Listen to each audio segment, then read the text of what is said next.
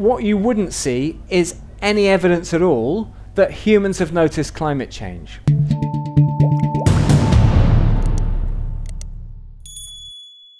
I'm just going to start by looking at the kind of physical dimensions of the challenges that we face. So here it is. I'm just going to give a very, very quick sort of taste of it. Just to map out a few of them, we've obviously got a climate emergency and an energy transition that's really strongly linked to that, and I'll say just a couple of words about that in a minute. Whilst we deal with all that, we've got a biodiversity challenge which is actually just as serious, but it doesn't get anything like the airtime. And while we deal with that, of course, we've got the little detail of we've got to feed everybody, and the population's rising while we're at it. And we've got to do that whilst dealing with the incredible amount of every kind of pollution you can think of. Plastics is one of them, but a ton of other pollutants as well. And of course, we've been hearing and feeling a lot about disease threat that we've also got. So it's a kind of it's a lot of things to deal with all at once. And one of the things we've got to get a lot better at is joining up our thinking on all of that. Before I go any further, I've got some. This is going to be is it an optimistic talk? I think it's, in a way, I hope it's an optimistic talk. Depends on where your start point is.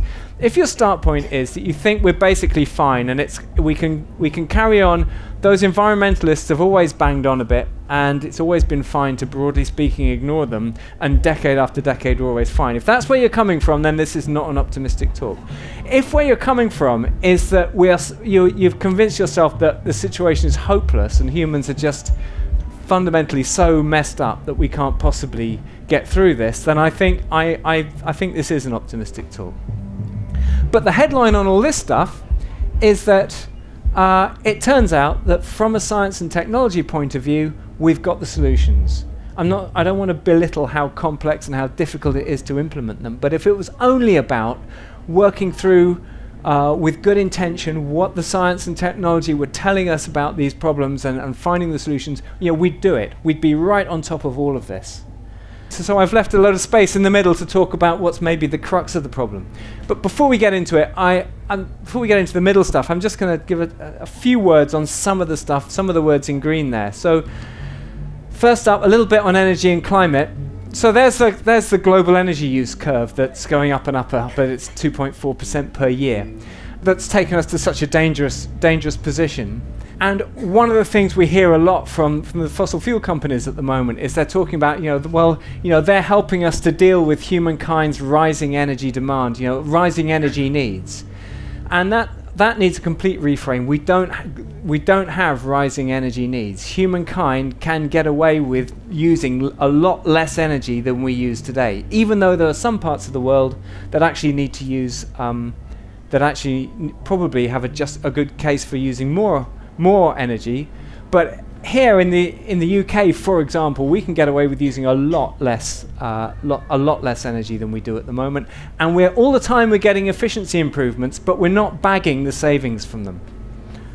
Okay, I just want to highlight a couple of things about this carbon curve. That's just carbon emissions from fossil fuel use. So if you were on Mars looking at data about Earth, asking yourself how are humans getting on, what's been their story for the last few years, you would notice a few things.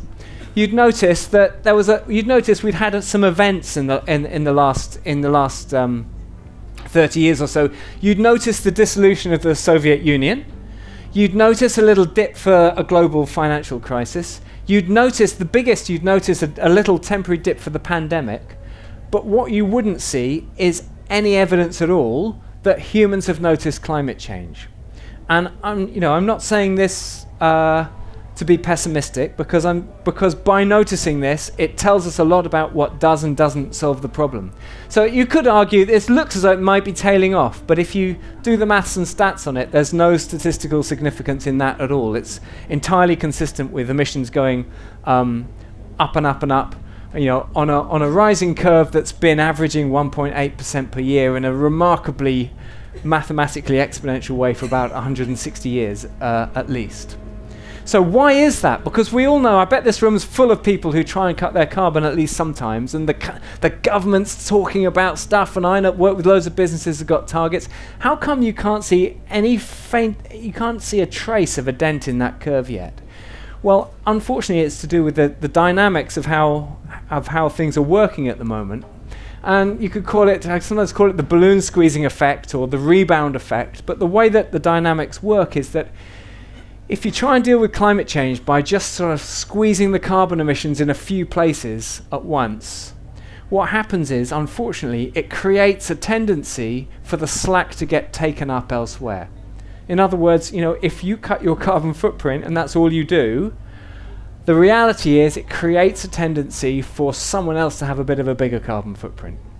And the sum total of it all so far is nothing. I'm not saying that to mean don't bother trying to be responsible with your own personal carbon emissions. I do think that's part of what we can all do. But what I'm saying is that somehow we need to do it in such a way that we're helping to create the conditions under which the whole balloon can be squeezed at once. In other words, the whole of humanity can bring about a systemic change that leaves the fossil fuel in the ground and deals with all the other environmental issues that we've got as well.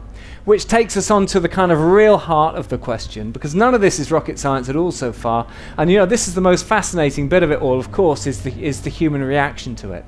To be optimistic, I think the evidence that we might slowly be getting to the point where we're suddenly ready to wake up is stronger, a lot stronger than it was maybe two or three years ago. Okay, more optimistic stuff. I said that from a science and technology perspective, we could do this. So I know this is a bit simplistic, but that dot is to scale, and it represents the size of the solar panels that we would need to replace the whole of today's energy supply. And it's about 200 and something miles by 200 and something miles. Now, clearly, there's a lot of devil in the detail. We've got to produce the solar panels, and that's got an environmental cost, and not everybody has sunlight, and the sun's not always shining, and somehow you've got to get it to everybody when they need it, where they need it. And so there's other technologies that we need, like hydrogen and wind and a whole load of different stuff. But when you look at all of those, and the first kind of there's about 50 pages in No Planet B devoted to that stuff, it all turns out to be, broadly speaking, doable. But just to illustrate, I said that it's no good if our energy supply is still rising. If we stay on the rate at which we're growing our energy use at the moment, that's what it looks like now. That's what it would look like in 100 years. We'd need 10 of those dots. In 200 years, we'd need 100 of those dots. And in 300 years, we'd need every single scrap of land in the world to be covered in solar panels. And you couldn't have a human with sunlight landing on them, because that would be casting a shadow on a solar panel that we'd need for our energy supply. So it's just a kind of an illustration. But you know, I get depressed in a way when I see renewables going up at the moment, because they are actually doing us no good whatever. They only do us good if they replace the fossil fuel. And the evidence is that, you know, it doesn't happen on its own. What you need to separately do is come to an arrangement to constrict the carbon emissions. You actually need to something separate to leave the fuel in the ground, which is so obvious, but we still gloss over it with, you know, climate policies that are all about renewables, but actually don't deal with making sure the fuel stays in the ground. Okay, so the big renewable energy source is sunlight. The other ones are in there, but they're not as important. So let's have a look at who gets that sunlight, because in this low carbon transition, we're going to have the problem of sharing, which I'll talk about slightly in a moment. So this map is to scale. It's a squidgy map. And so the size of each country represents how much sunlight lands on it. And the color scheme represents the amount of sunlight per person. Dark is good. So there's Australia with 200 times more sunlight per person than the UK. Here's the UK looking very pale and skinny up there, with the 5th worst major country in the world for this. We're just ahead of Bangladesh, Rwanda, Belgium and the Netherlands. In terms of sunlight per person per head. But there's a whole question of how we're going to share out the renewable energy when we've got it. This question of how we're going to share is going to be so critical, because this is a global problem. So let's have a look. You know, this is who owns the fossil fuel, the top 10 countries with the 10 greatest fossil fuel reserves, and I've mapped up against it who's got the sunlight. And broadly speaking, they match up quite nicely, actually. It turns out not to be a coincidence, because if you think of how fossil fuels got formed, it required sunlight and so on. But there's still this huge question of when we make that transition, how is that transition going to be acceptable to all these countries? And I think, again, to try and be, is there anything optimistic we could say about Ukraine? One of the big, almost unaskably difficult questions has always been, well, how is the Russian fossil fuel ever going to stay in the ground? I mean, that's always been, it's still incredibly difficult to come up with a way of imagining that taking place. But to me, it feels, if anything, slightly more possible than it did a few months ago.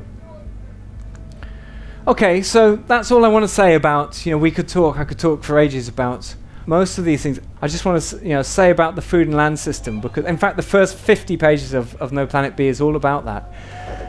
If you look at where we're up to with the food system, I mean, we are at the moment, if we could transition to far less meat and dairy in our diet, we could liberate a lot of spare capacity for looking after the biodiversity that we're hemorrhaging and feeding a rising population and dealing with climate while we're at it, and probably getting on top of the fact that the climate is changing, making some land less fertile, and also we're degrading land so quickly at the moment through our current agricultural